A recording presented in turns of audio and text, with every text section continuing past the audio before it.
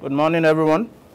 My name is Gideon, and I'm in my second year in the Cyber Defense and Cloud Administration over here at MITT.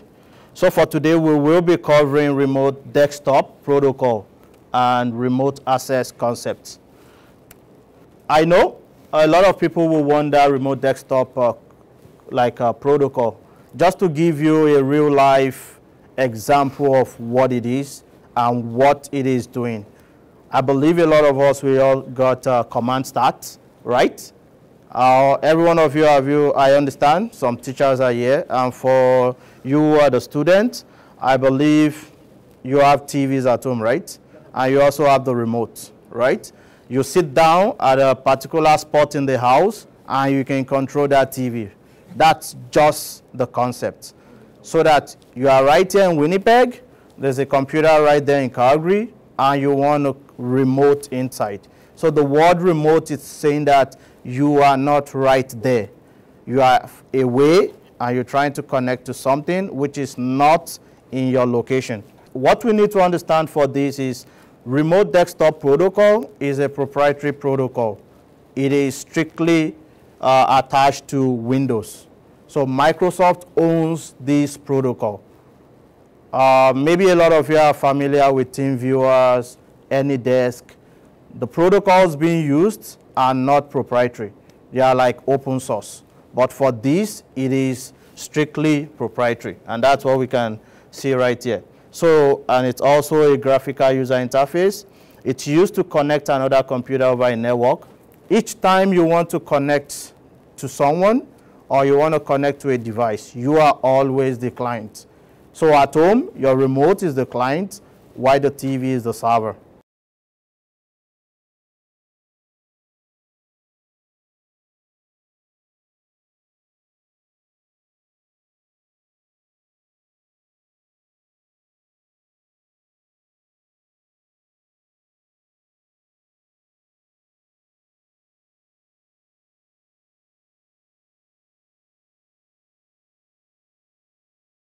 Remote desktop protocol consists of two parts. As I was saying, we have the remote desktop server, we have the remote desktop connection or remote client connection.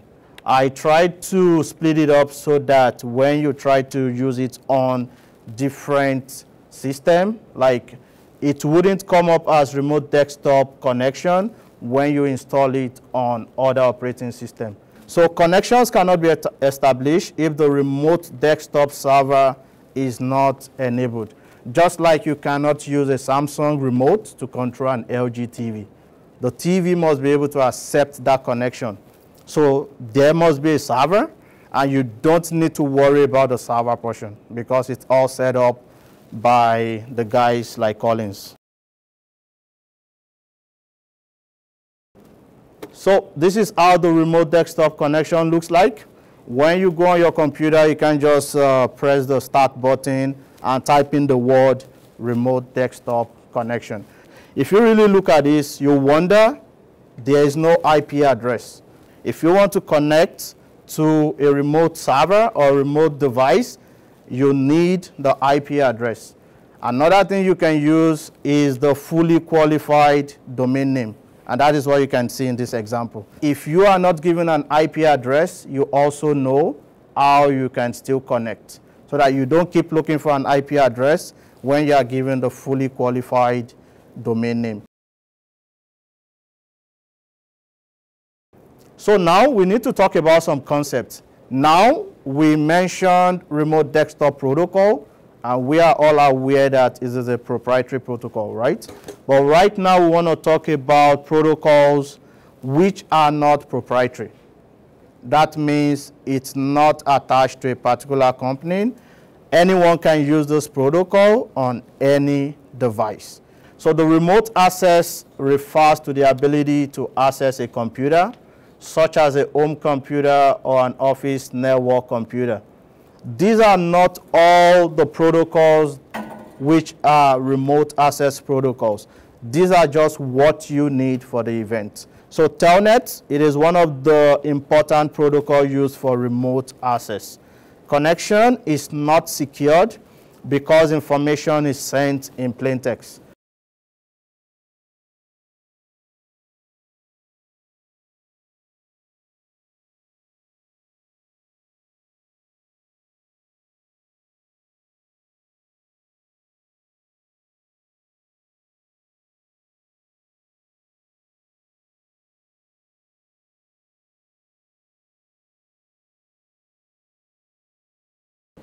So what I'm going to be talking about is Cisco routers, obviously, PuTTY, and how to use it.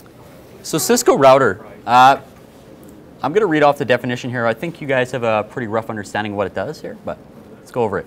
A router is a networking device that forwards data packets between computer networks. I'll even stop right there just to break it down. A network could be like your house to your house, okay? So in order for information to get from one house to the other, it's got to go through your router at home, which is also your modem, but we won't get too much into that. But that device is able to communicate from house to house or building to building or business to business, okay? Routers perform the traffic directing functions on the internet. Data sent through the internet, such as a web page or email, is in the form of data packets. A packet is typically forwarded from one router to another through networks that constitute an internetwork, the internet, until it reaches its destination node. Node is a client. So if you ever hear the term node, it's just it's a client or a computer, okay? How do we access it? So we know that Cisco routers, as well as other brands, not just Cisco, are typically accessed for configurations with a terminal emulator, so PuTTY, TerraTerm. A common way to configure routers are via command line, so SSH, Telnet, we learned about that. And obviously a console cable, so you guys know you could walk up to a router, plug in a cable, which I think some of the P-Tech guys have already done, right? So that's one of the obvious ways to connect as well. And this is what it looks like. You guys are going to see a router at your competition. It's going to be somewhere. But this is what you're connecting to. It looks like something like this, okay?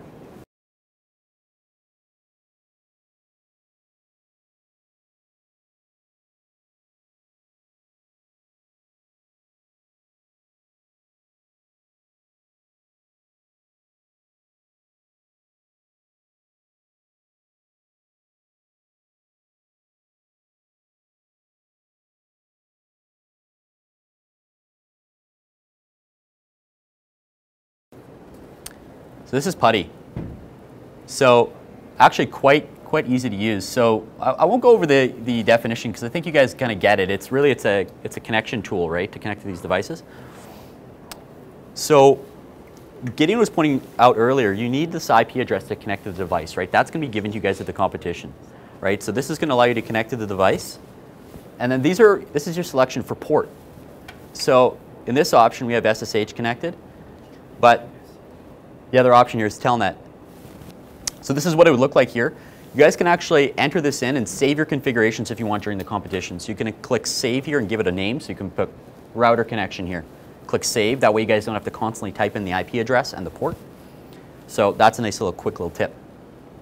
So get to know PuTTY and TerraTerm. Both are fine, but it's going to help you guys out a lot.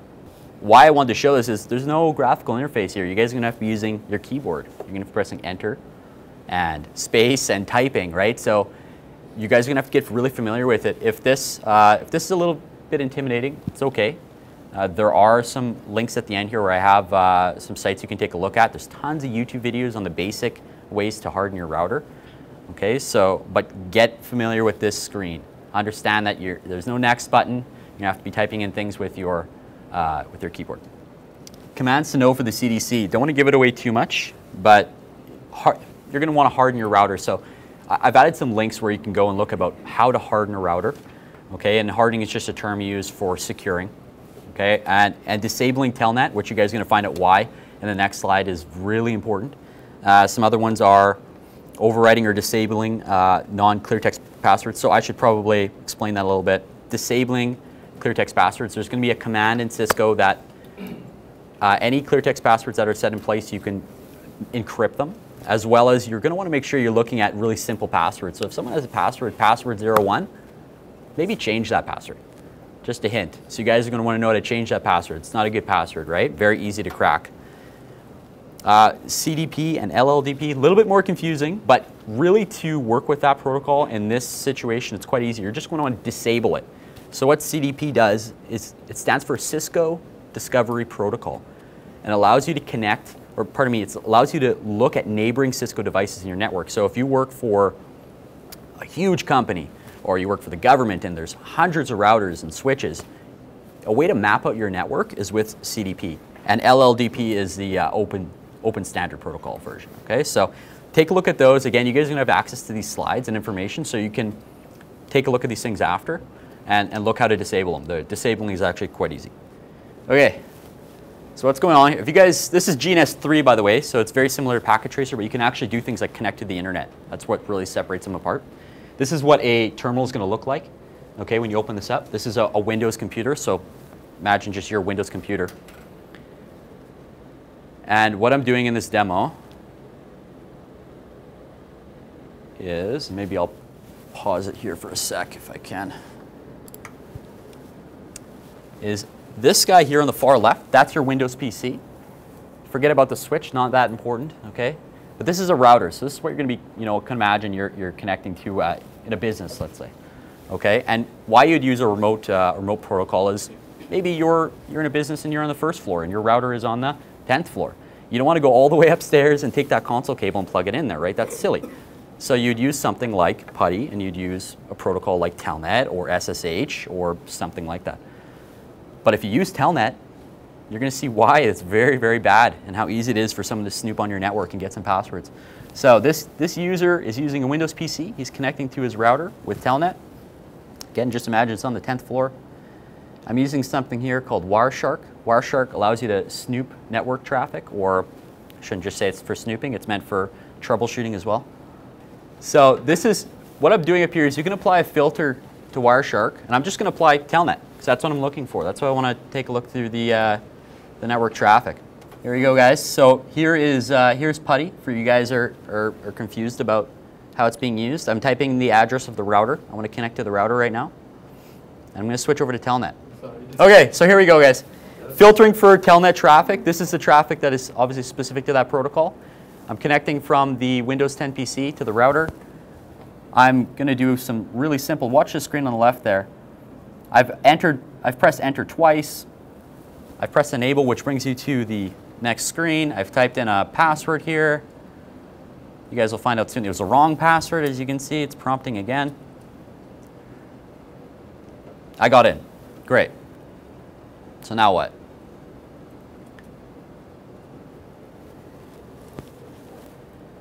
It's this easy, guys. I mean, if you're connecting and you know what you're doing. So try spacebar. Oh, I ruined it. I'm sorry. So it brings it back. Yeah, this is super temperamental. So I'm going to let it run again, but I'm going to talk through it. So what we saw at the end there, and it really doesn't hang there that long, is I can see everything. I can see the extra spaces put in. I can see the wrong password put in. I can see the right password put in. This is what a clear text protocol looks like. Who thinks that's kind of scary? That is kind of scary. Scary? Yeah, a little scary? Okay, good. It's basically, I'm monitoring all the Telnet traffic that's going over that wire. So I start Wireshark, I run the program, and now it's looking at all the traffic going over that wire, from the Windows 10 PC to the router. It's not just looking for Telnet. Okay, so It's watching everything, but you can just use a filter bar at top to narrow it down to what you want to look at, okay, specifically, because there's so much going on. So now we're going to go back there. We can follow the stream, but yeah, it would be encrypted if you saw SSH. But you can decrypt stuff like HTTPS. There are methods to do that. Again, it's expensive, but. So there you go, guys. So password was the wrong password. The other password was new password, okay, and got me in the router. Shows my spaces, shows everything in there.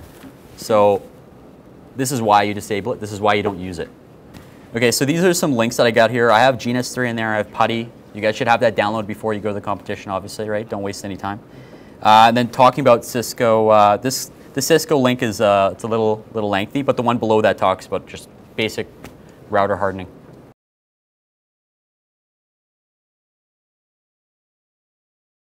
Okay, so let's touch on remote access concepts. First of all, what do you want to remote into?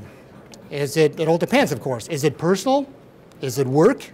Is it an application or a remote computer or a remote network? But what do you want to remote access into, or what do you need? Do you need an application? Do you need folders? Do you need files? Is it an actual remote computer where you're going to be remotely accessing as well?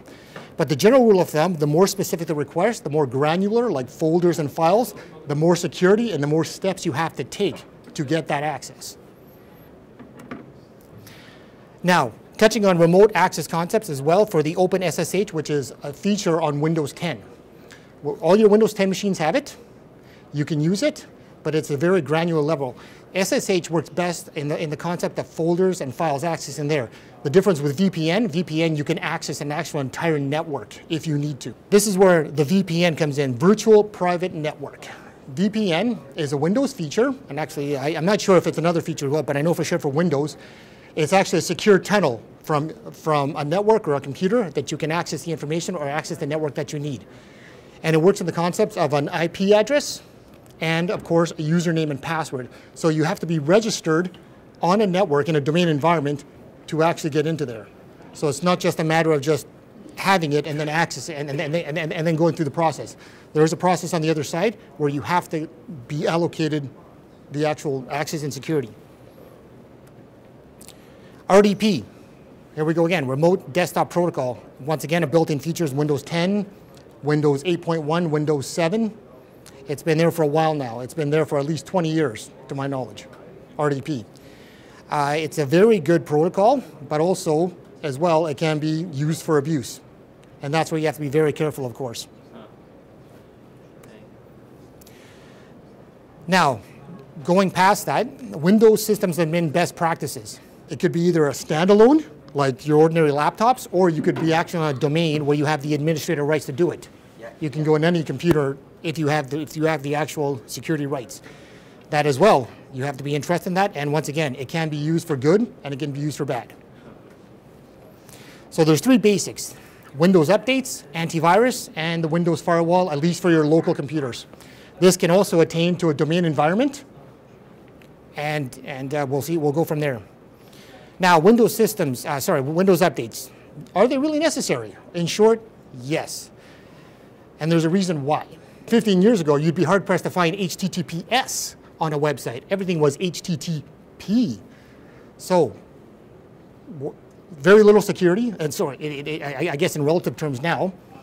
So therefore, there was an interesting study, it was a number of years ago, that somebody put a computer on the internet without any updates, without any firewall, without any kind of security. I don't think it even lasted half an hour before it got hit by some malware or spyware. Not even 30 minutes. That's how dirty it is, essentially, in a sense.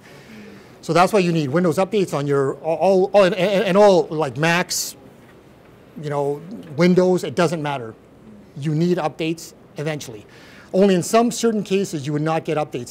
For example, where I work, there are a few computers that have very proprietary software that only work with that computer or that application, whatever it is. The manufacturer of that software only says, my software will only work up to this update, and that's it. You update it, you're on your own. But that is the only case that I know of where you would not update a computer or a server or any other kind of PC or computer. It doesn't really matter. You have to do the updates. There's the critical ones you always need, and there's also the optional ones. The optional ones, give or take, it's up to you. But the critical ones, always get them. Antivirus. There's free and there's paid, and you get what you pay for. There's advantages and disadvantages. Like any antivirus, it's like I use the analogy of an apple tree. If you go to an apple tree, there's always apples you're going to be able to pick, right? But there's always ones that you can't pick because they're too high or for whatever reason. And that's the same analogy with any antivirus, whether you pay for it or not. The only difference with the paid one, it's got more features. It's got more, you can use it as a firewall to block certain traffic or ports and so forth. With a free one, no. It's just a very basic, but if you work in a network environment like I do, you have to pay for the antivirus because it has to work on many computers and has to be managed from an enterprise server. That's the main difference, and you got to pay for that. It's all based on licensing. How many laptops do you have in your environment? Now, the other thing as well, with Windows 7 now being discontinued, a lot of these new antiviruses or antivirus suites are not supporting Windows 7 anymore. For your case, you'd want to enable it. That's what you'd want. But also, inherently, if you work in a domain, like in an actual network domain, whether if you're a system administrator, you usually want that off. And the reason is because you won't be able to access any of the network resources if that is on. It'll block everything. But if you're trying, in some cases, if you're trying to SSH or Telnet, that could potentially, if that's on, that'll block it. Oh yeah, sure, yes, I was just about to add to that. Yeah, you can make rules where you can make exceptions, but that's a very granular level as well. So you have to really be very careful what you block and what you don't block. Because as the internet evolves, so do threats. You have to be on top of it. And you have to you have to update updates, but also firmware updates on your wireless routers.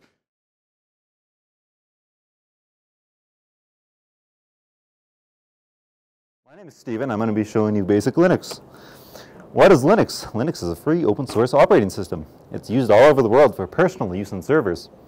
There are many different distributions of Linux, each with their own advantages and disadvantages. It can be overwhelming for first-time users. The terminal CLI is the shell of a command line interface that interprets user commands and tells the operating system what to do. When you first open the terminal, you'll be greeted with a screen that has the following line: MITT at CDCA : $. In our case, MITT is our account username, CDCA is our host name or domain name, tilde is our current working directory or our home directory, and the $sign is the prompt for the user to input a command. This is an image of the terminal if you've never seen it. An image of what I just explained, as you can see. Linux command line. Commands can be issued at the command prompt by specifying the name of an executable file or script.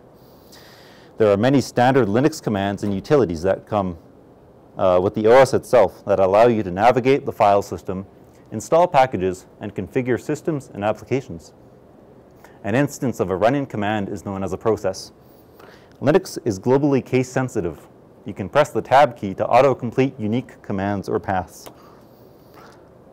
Commands without arguments. There are many commands that can be ran without anything additional other than the command itself. Such an example is ls, short for list. ls prints all files inside your current working directory.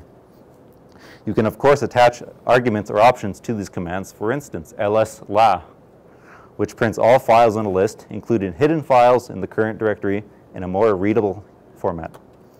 So that's what ls looks like. It just kind of prints all the files and directories inside the current working directory, which is your home at the moment, in kind of like this 2 by whatever. And then if you were to add l, which makes it a list, it now makes it more readable.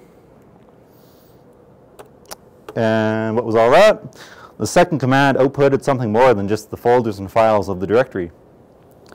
LSL shows file or directory, size, modified date and time, file or folder name, and owner of the file and its permissions.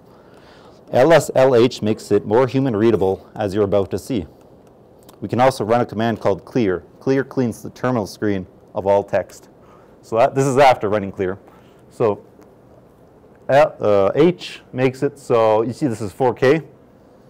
In the previous example, it was 496, so 496 bytes. Now it's just 4 kilobytes. So it's easier to read when it's a larger number. Commands with arguments. Continuing off with the last example, some commands require us to provide additional options to go places or do things. CD, change directory on its own, changes your current working directory to your home directory, aka the tilde. However, if we were to string a path to CD, we would then go to the path we specified, CD user source. And then our prompt would change from MITT at CDCA : tilde to MITT at CDCA : /user/ source. You also didn't need to CD to the directory that you want to list its contents of. You can just type ls followed by the path. And then this is an example. So pwd print working directory. So /home/MITT. And then I CD to the user source. Print permissions. Every file and directory on a Linux system is assigned 3 types of owner. When we ran LSL, actually I'll just show it. Actually this works. So these right here are your permissions. And now a user is the owner of the file. The user who creates the file is the owner. A group can contain multiple users. All users belonging to a group have the same permissions. Other is any other user who has access to this file. The user neither created nor belongs to a group. Practically, it means everybody else. Do I have permission for this? Every file and directory has 3 permissions defined by the 3 owners. Read, aka read only. This is your permission to read said file. The read permission on a directory gives you the ability to list its contents. Write gives you the authority to modify the contents of a file. The right permission on a directory gives you the authority to add, remove, and rename files stored in the directory. Execute. In Windows, an executable program usually has an extension .exe, in which you can easily run. In Linux, you cannot run a program unless the execute permission is set. If the execute permission is not set, you might still be able to see/modify the program code, provided read and write permissions are set, but not run it. So here's a little example I made here. So let's take D, RWX. D is a directory, R is read permission, W is write permission, X is execute permission, and hyphen or dash is no permission. So users have readable, writable, and executable permissions on this directory. And then the group permissions, I don't have to go over that again. Groups have readable and execute permissions, but not writable permissions because there is no W set. And then on the other one, the exact same, readable and executable, but no writing privileges. The left-hand most 4 quadrants or 4 values are your user permissions, and then the 3 after the X, it's now group permissions, so there's only 3, and then 3 for other. So it's 4, 3, 3. But directory is obviously not really important, so it's more just 3, 3, 3. So change mod is used to change permissions. There are 2 ways to use this command: absolute mode and symbolic mode, which I'm not going to cover. Chmod can be run like the following: chmod permissions file name. And there's an example: chmod 700 file1.txt. So absolute mode. 0 is equal. So we have 700 there. So 0 is no permissions. 7 is all permissions. So it would be user has all permissions, but then group and other have 0 permissions because it's 700.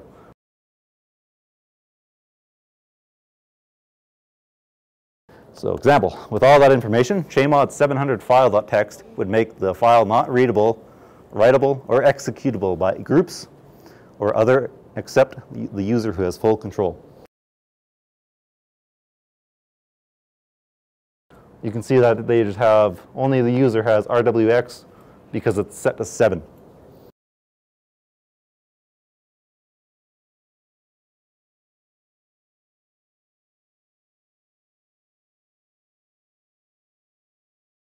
So the grep search filter for a particular pattern of characters and displays all lines that contain that pattern. Syntax: grep option pattern files. So -c is this prints only a count of the lines that match a pattern. -h displays the matched lines but does not display the file names. I ignores case for matching. L displays the list of file names only and displays the matched lines and their line numbers. V, this prints out all lines that do not match the pattern, and W is match the whole word. Hey everyone, nice to meet you. My name is Zach. I'm actually here with the software developer program at MITT, so when these guys talk about security stuff, I have no idea what they're talking about most of the time. So in software development, we actually build the stuff that these guys then write things and program things to protect.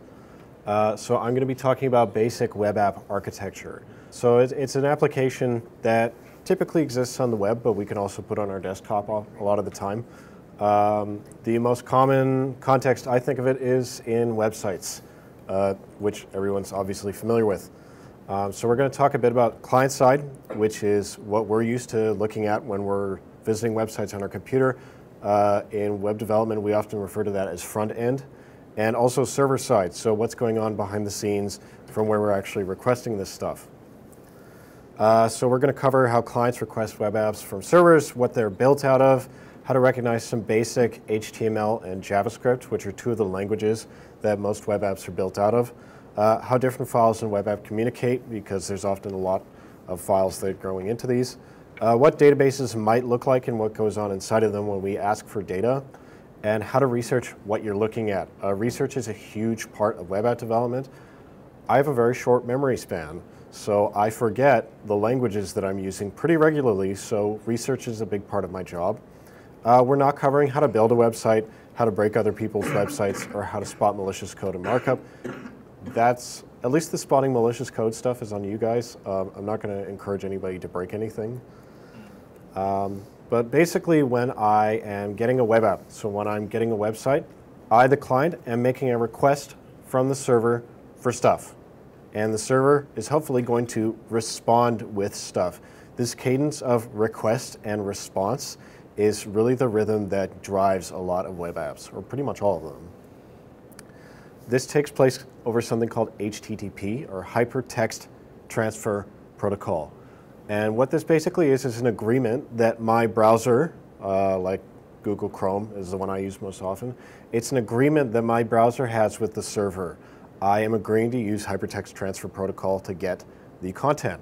More recently, we see a lot more of HTTPS, which is Secure Hypertext Transfer Protocol, which is generally better. These guys know a lot more about why that's the case than I do, but generally, if you see HTTP without the S, bad. And typically, we're getting HTML, CSS, and JavaScript files. Now this, I think there's kind of this magical idea about what is happening over the web when we're getting stuff. But basically, when I'm making a request for a web page, I'm asking for a copy of a folder of this stuff. And my browser is going to interpret HTML, CSS, and JavaScript as the web page. So when I ask Facebook, can I have a Facebook page? Facebook is sending me a folder of this stuff. So what does that look like? Well, like I said, we've got our 3 sides on client. This is what our machine gets, that's markup, which is what the app says, that's typically in HTML. Styling, which is how it looks, that's in CSS. We don't need CSS, but you really do. Things look terrible without it. And scripting, which is what the app does, that's typically in JavaScript. So first we're going to talk about HTML. HTML stands for Hypertext Markup Language. It's technically not a programming language, it's a language that we feed into the browser, and the browser decides what that looks like for us. So here I've got a bunch of tags containing content, which go through my Google Chrome, and I get content back that looks like something a normal human would look at. Basic anatomy of this, we have our P, which stands for paragraph, and inside of it we have our content. The P tag tells our browser this wants to be a paragraph, and we have the content inside. So if you want a really before we get into that, so this is w3schools.com. Excellent, excellent website, especially if you're a beginner. This has a reference to every single HTML tag that exists. There's a lot of them. You'll probably use about 10 regularly, or maybe 20. But as you can see, it's impossible to remember all of this stuff. So if you see a tag in a website and you don't remember what it says, or you don't remember what it does, Google it, and I can see exactly what it means. So if I click on P here, it shows me exactly how a paragraph tag is used. Now, if you want to know what pure HTML looks like, this is one of my favorite websites on the internet. It was built by a guy called Patrick Michaud in 1994. This is pure HTML. This is what HTML without any CSS or JavaScript looks like. Dr. Michaud in '94 wanted to see if HTML was a good way for conveying information to other people over the internet. So he made a website about what happens if you put strawberry Pop-Tarts in the toaster for too long. As it turns out, they explode. Hopefully that's been fixed over 25 years. But now this is just HTML. Again, this is what my browser is interpreting the HTML to look like. And I can use several different tools to see what this is like under the hood. My 2 favorite tools from Google Chrome are View Page Source. So if I click that, I actually see this is what it looks like when my browser is not interpreting anything. We've got our H2 tag, so that's a header. We've got our paragraph, so here's P. And my browser is looking at all this and deciding, okay, so this is what this is actually going to look like when I open it on the page for the user to look at. The other tool that we use more often because it's more helpful is the inspector. So if I right-click and hit inspect, I can then see every element. We call these elements the combination of tags and content. And if I hover over, I can see this is my paragraph here. This is my heading. And we can use this to look at exactly what we want to see. Now, the most important part of these pages arguably, is the hypertext part. Hypertext part of it is I can click on this A tag, which stands for anchor, and my href, my hypertext reference, is going to go to pmichaud.com/grape, which, as it turns out, is a site about if you put grapes in a microwave, they explode. Yeah, just he wanted to see if HTML could convey content like this. So the content is less important. It's still great. I love this site. But if I look here, my href, so my HTML reference, is taking me to a whole other website. And if I find this on the web page here, right, so if I click on this link, it'll take me to another page, another set of files, another folder. That's the hypertext part. That's the really important part. So if I look here, I've got my href tag, which takes me to CanadianCyberdefenseTalents.ca. If I click here to visit the CDC, if I click on this link, it'll take me to CCDC rather. Now the important thing is, reference is a really important concept when we're programming. We use references all the time, and it's just the word we use to say, I want to talk to something else. I want to use something else from outside of here. The fun thing about the element editor is I can actually edit this stuff inside the page. So if I wanted, I could change this reference to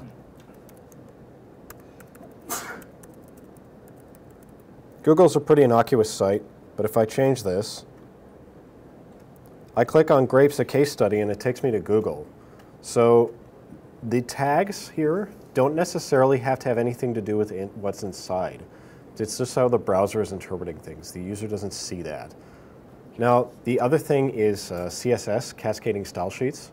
I'm not going to really talk about CSS because CSS doesn't really do anything beyond making stuff look pretty, which is actually pretty important because this is what HTML looks like without CSS, and it's kind of brutal to look at. This is a website that a partner and I built in the software developing program. It took us 2 days to build this, and as you can see, it's quite a bit nicer. It's got a couple A tags here. It doesn't really do anything. This is what we'd call a static website because it looks the exact same to every user. No matter who visits this, they're going to see the same page every time. That's because I don't have any JavaScript in it. JavaScript is the language for making stuff happen on the web. And you can see it all in the name script. It's a scripting language, and it's designed to do some logic. So here's a good example of how we might do some really, really basic JavaScript. And I'm going to show you another page that I had built, or that I did build. I built this in about 10 minutes using JavaScript. So JavaScript is really powerful, but this is an example of an active website. It's not static because I can put a name in here and it will change how the page appears. So if I go on my elements here, I can see that my body has nothing in it. My results container is empty. So if I type in Star Wars and I press search, I get all of these new pieces of HTML in here. This is what JavaScript does for us. It allows us to change the HTML in a website in real time to respond to what the user is doing. Now the important part of this is not actually, well, the really important part of this markup here is this script tag. This is another reference. I'm giving it my source, which is main.js. So if I look in my sources here, I can actually see these are all the things that make up my web page. So I've got my index, which is my HTML. I've got my styles, which is my CSS, which is really small because I have very little CSS on here, which is why this looks so bad. But then I go to my JavaScript, and it's my JavaScript that's doing all that work of filling in the HTML. Now, you're not going to need to know what all this does, but this is basically what it looks like. We have our elements, we have our data, we have our variables, we're able to change things. And this is where I'm actually changing around the HTML here. I'm sticking in new HTML to contain the movie title and the poster. So what this might look like in a really basic HTML. So in my index, if I have a div for an ID with greeting, my page just says hello. And underneath that I have a script. And the source leads to my JavaScript, which is another file. Now this again is a bit scary looking, but it's actually very basic. What you need to know is that my JavaScript is looking for my element called greeting here. And I'm going to add an event listener called click. And if I click, it's going to change the inner HTML on that element to read salut instead, because I'm trying to be bilingual. So if I clicked on hello, it would change the HTML in here to read salut. That's more or less how JavaScript works in this rhythm. It's waiting for events, and when events fire, it changes the HTML inside. So that's the exact same thing that happens. Well, not the exact same, but when I put in a new title here, and I click on this, it changes the HTML inside. So JavaScript is probably one of the most revolutionary concepts to come to internet pages, like Facebook, stuff like that. Those really huge interactive websites are a lot of very complicated JavaScript, and that's changing how your website is looking all the time. Now, this is all the front-end side of things, the client side, as I've shown you. What this is also doing is it's actually getting some back-end information, which means I'm going to go out to a server using this fetch. And again, you don't need to know exactly what this is doing. This is just sort of pointing out how this works. I'm fetching a website called OMDB. It's a free website that has, I think, several million films on it or something like that. I'm making a request to OMDB, and I'm saying, I want some information from your server. I send that request to the server using fetch and a bunch of complicated stuff in here. And that server probably looks something like this. An SQL server looks an awful lot like an Excel page, if you've ever done that, or like a spreadsheet. And it's just a lot of data that's all related to each other. I'm going to pull this data into my website, and I'm going to have it change how it looks. So I'm reaching out to another server, I'm pulling some files, I'm pulling some stuff, and changing my HTML. Now, I use structured query language, or SQL, to do a lot of this. So on my front end, I'd use something like fetch. I would fetch from the omdb.com. In my example, I always use the matrix, but then I later changed it to the net. But my point being that my inner SQL that's in the back end, the SQL is probably doing something like select the top 10 titles here from table movies, where the title equals the net. And then it will return to me all of that HTML that I'm trying to get from it. So my client is making a request to a server. That server is returning stuff to me, and I'm using JavaScript to update my web page. So that's how I get dynamic pages like this. And that's really it for some basic web application architecture. It really just boils down to HTML, CSS, and JavaScript, making requests, making changes.